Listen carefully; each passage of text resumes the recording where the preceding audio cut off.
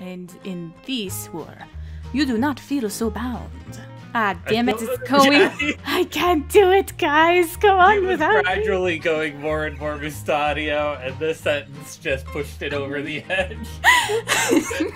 To betray your lineage, Lord. No. Please. She's a lineage.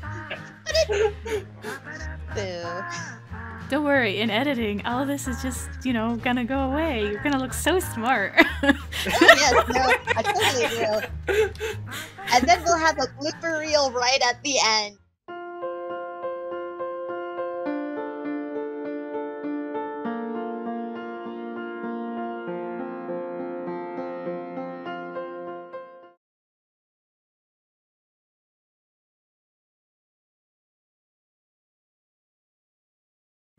If nobody has Duke Goltana, I will try to do an Irish accent.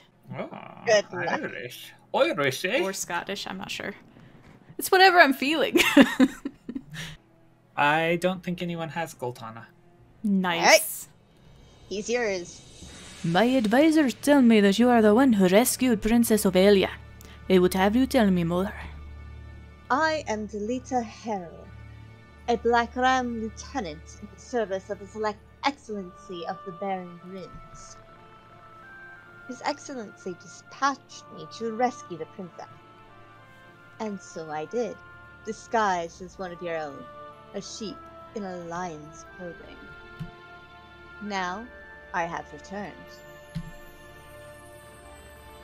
Hyrule, you say? That is a name I've not heard before.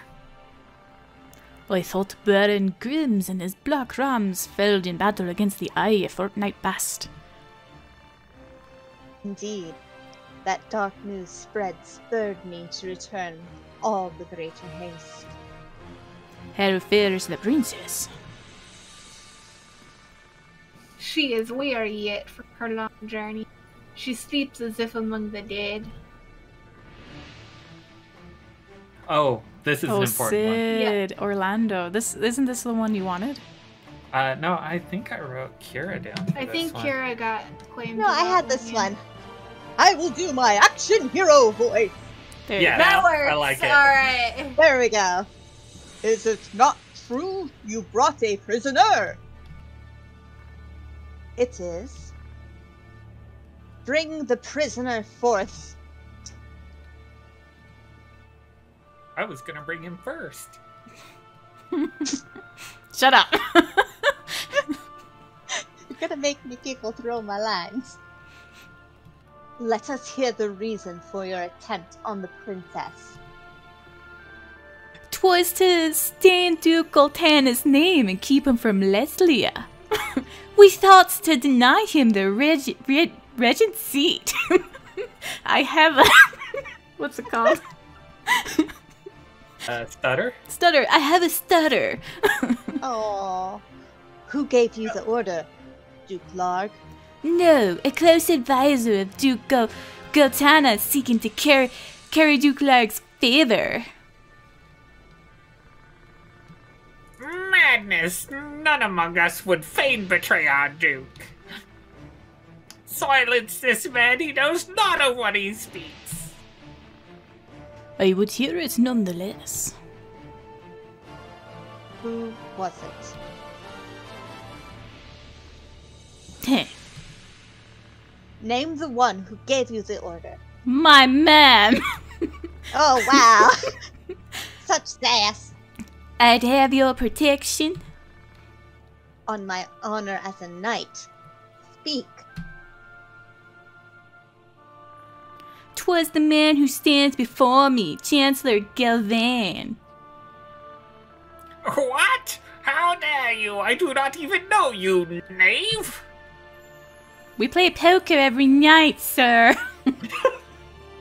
I ordered my specialty fried chicken from you. Who put you to? The Queen.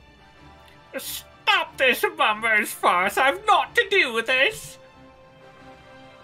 To betray your liege lord is an unpardonable crime, Chancellor. It was not I knew naught of it! Ah! My glory was short-lived. Ow, The things I'm the chicken you dying. made will be remembered forever. I'm not dead yet. Shut up, you're dead. Not do I need to stab you again? Forgive me if I presume overmuch, Your Grace, but now is not the time for bandied words. Candied? Band-Aid. Oh. We have a wound. Yes, we need it. We need the Band-Aid. Yes, because we have wounds in our hearts now. No, more like the back. Yeah, right in the back. True. Very true. The Order of the Southern Sky must march on Lasalia at once, and you with it. Give your enemies but a moment to collect themselves, and they will pin the Chancellor's sedition on his lord. Your Grace must strike before they are given the chance. Deny the prince's claim, and set the princess on the throne. Thank God I didn't have to keep doing the Irish thingy accent, whatever it was. Follow- Very long. Help it out. Following his sack of the royal capital of Lasalia, Duke Goltana banished Queen Loviria to Besselat for her hand in the conspiracy and crowned Prince Ovilia queen. But Duke Larg, insisting that Prince Orinus was the true and rightful heir, Ah, At Borinus, once- yes. at once crowned the child prince and declared himself regent. Moving then to free the queen, Duke Larg dispatched the Order of the Northern Sky to Besselat in the name of the new crowned king. Duke Goltana, in turn, set the Southern Sky in march in Ovilia's name. The curtain had risen on what history would one day record as the War of the Lions. Aw, I was always hoping you would go so extravagant. The War of the Lions! Yes! I want that! Do it again! Like, The War of the Lions! I don't know, it sounds a lot like they were just doing a lot of pussyfooting. Ah. For Besselet! That's the new narrator voice, guys. It's gotta be... It's gotta be I like... gotta announce the WWE New World Champion in the multi-belt! Okay, Shay is the Marquis and Duke Goltana. I don't remember the name, or not the name. Oh my gosh. The voice for the Marquis. Oh, I do. He's gay.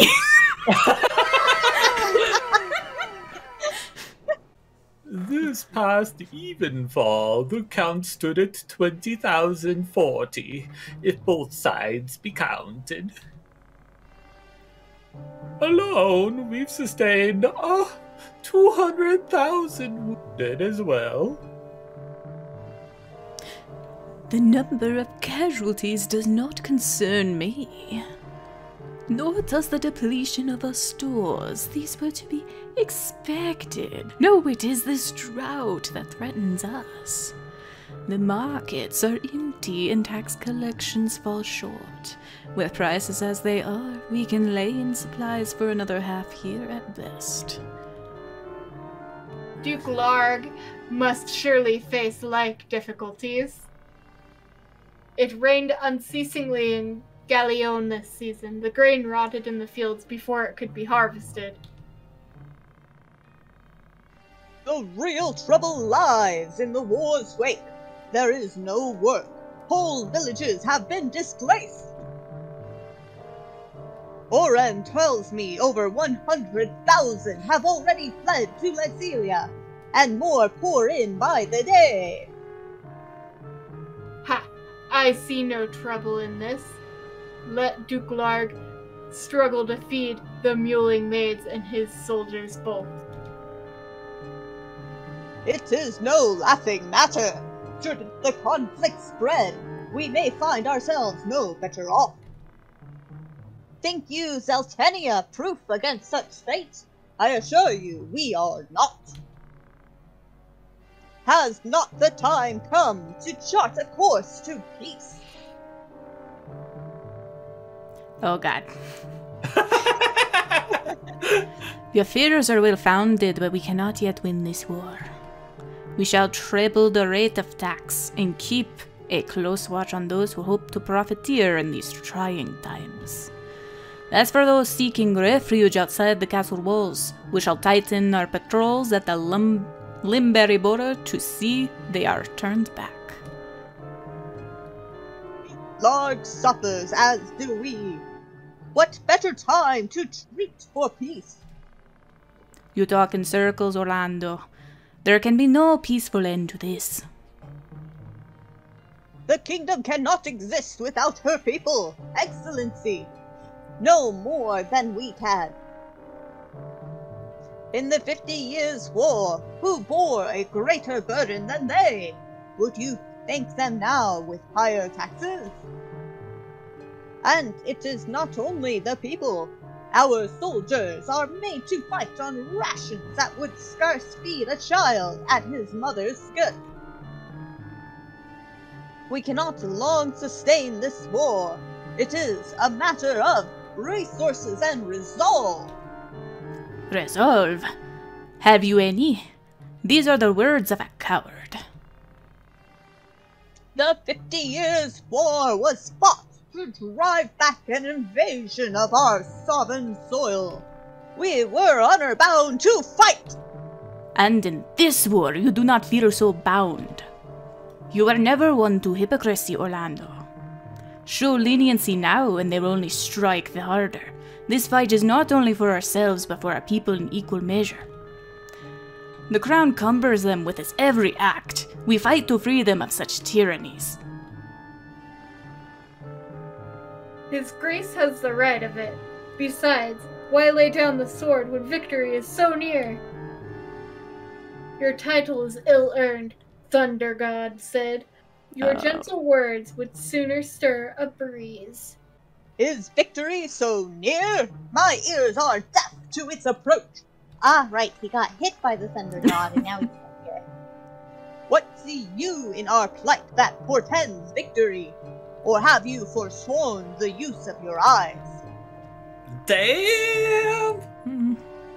I will not sit here and tolerate such insults. Enough of this. You disappoint me, Orlando. Pray you do not disappoint me further. ...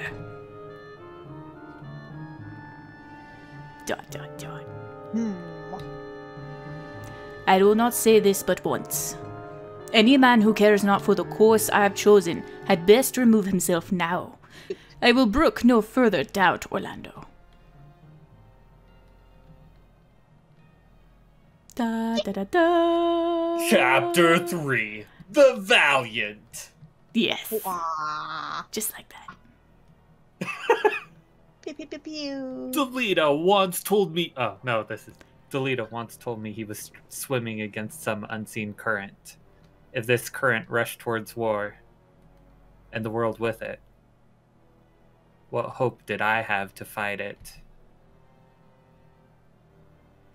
I made for Lathalia to tell my lord brother that someone dictated the war from the shadows, and to test my legs against the current. It was only knee deep, apparently.